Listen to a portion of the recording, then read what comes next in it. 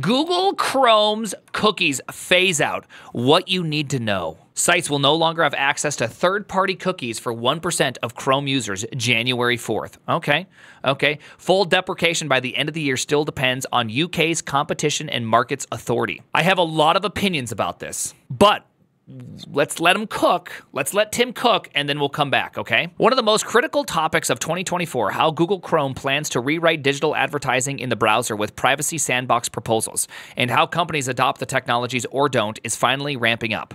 On January 4th, Google is releasing a new browser feature called Tracking Protection, which, when activated, will cut off sites' access to third-party cookies. Tracking Protection will be activated for 1% of randomly selected groups of Chrome users globally, marking the year's first notable step towards third-party cookie deprecation. Huh.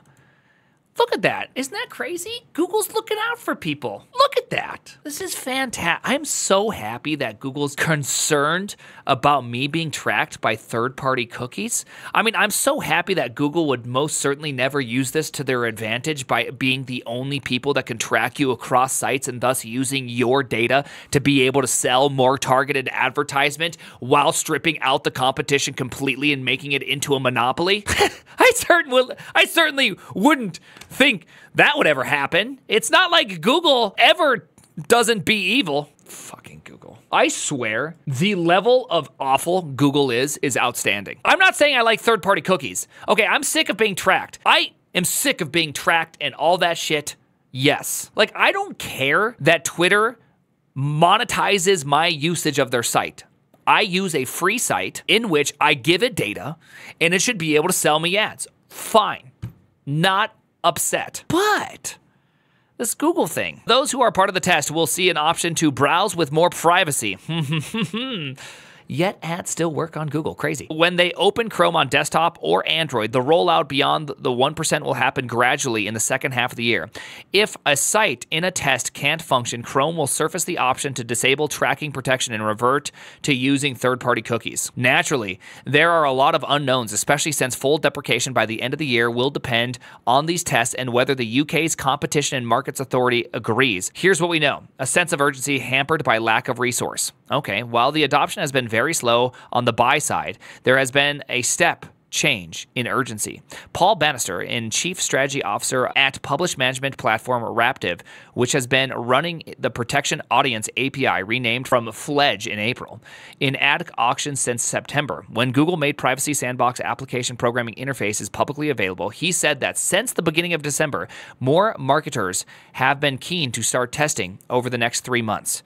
But there is a gulf between the desire to test and the resources available to invest in new product development in order to execute a full shift to privacy-preserving technologies. Can someone explain whatever I just read better? I don't see how this is anything but Google locking down competition. Absolutely, let's break it down. Paul Bannister and company. Paul Bannister is Chief Strategy Officer at a company named Raptive. Raptive is a publisher management platform, which means it is... Okay, yo, dog, I don't need that much explanation. Can we calm down? Could you be more terse?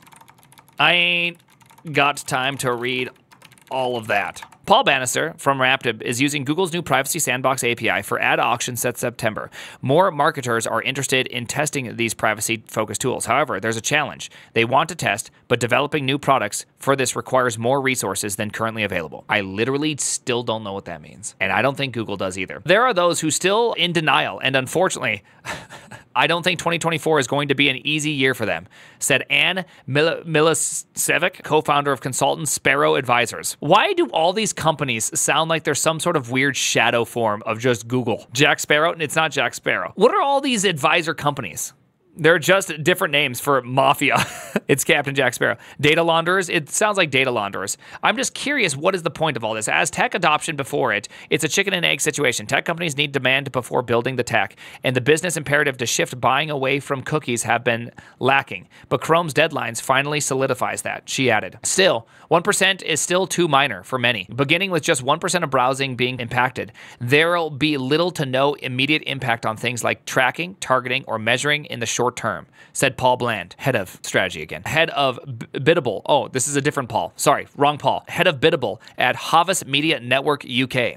We need more insight around the effectiveness of the new solution and the breadth of the adoption across the ad tech landscape before we draw conclusions. My only curious question is, how does this not give Google ultimate authority? Raptive has been scaling up the numbers of protective audience APIs running in auctions since September, but the findings are too narrow for now. While targeting is working, the next conversation is getting data on effectiveness. Our agency buyer, who isn't currently testing, said they wouldn't expect to see any impact until at least 30% of cookies were deprecated. Can I just throw something out there? Here is the reality. Google will never create something that's going to hurt them. Consulting agencies will never create something to hurt them. Governments will never create something they understand. That's kind of my 3 general rules of thumb.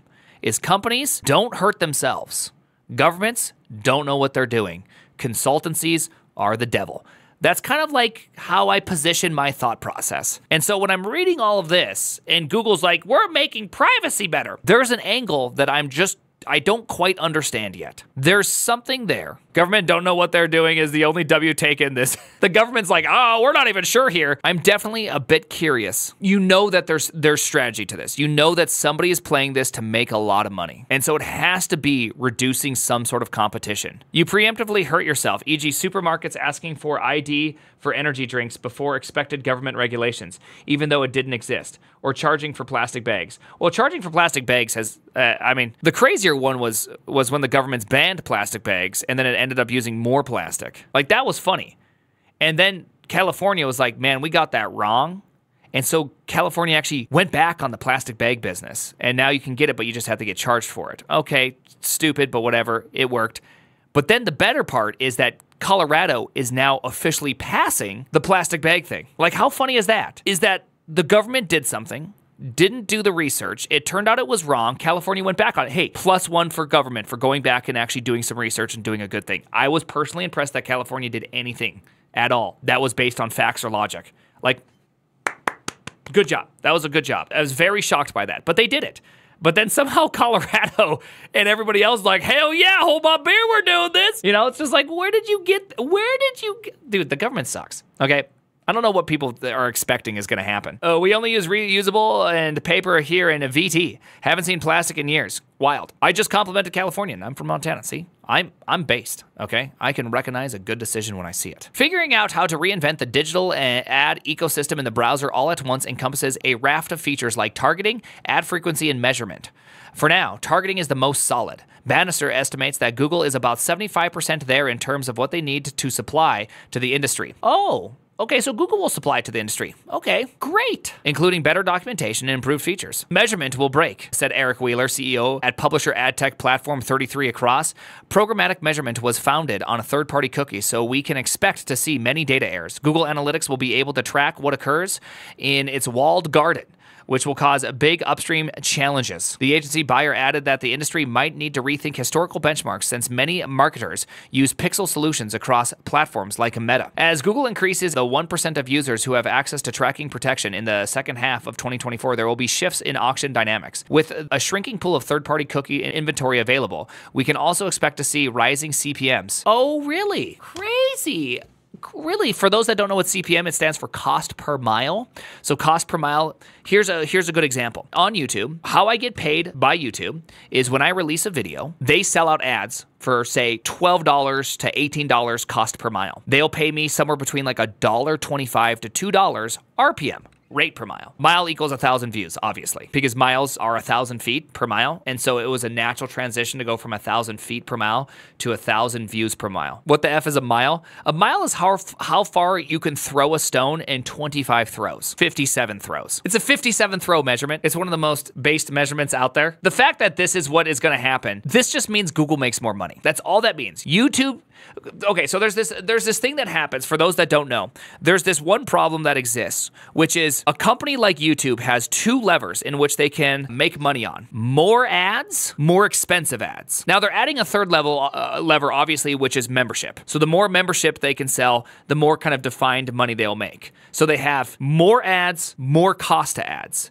And so they can't really raise this lever because this lever is based on an auction system. So December, it costs a lot. That lever just goes up. January, that lever goes way down because people aren't buying ads. So if you can artificially constrain the supply, meaning you make that lever go up, they automatically win. Show us the third lever again. Third lever is YouTube membership. Don't forget that the lever that lowers creators' share in revenue. Oh yeah, then there's also the fourth lever, which is just lower the amount you pay creators. That one's a little bit harder because you have to be somewhat concerned about competition. I mean, I'm not saying that Twitter's great competition for video. Mr. Beast said he wouldn't do it. I'm not saying that Rumble is great competition. I've never even been on Rumble. I just know the name because I get emails about converting all my videos to Rumble. Like, I don't know a lot about the other platforms, but I do know they exist. And whenever you keep putting pressure on the creators, you'll eventually cause migrations. That lever is really hard to move. So they typically don't move that lever. TikTok CPM is awful. It's not that bad. It's like all shorts in the industry. The problem with shorts is that a short is like 30 seconds of view time.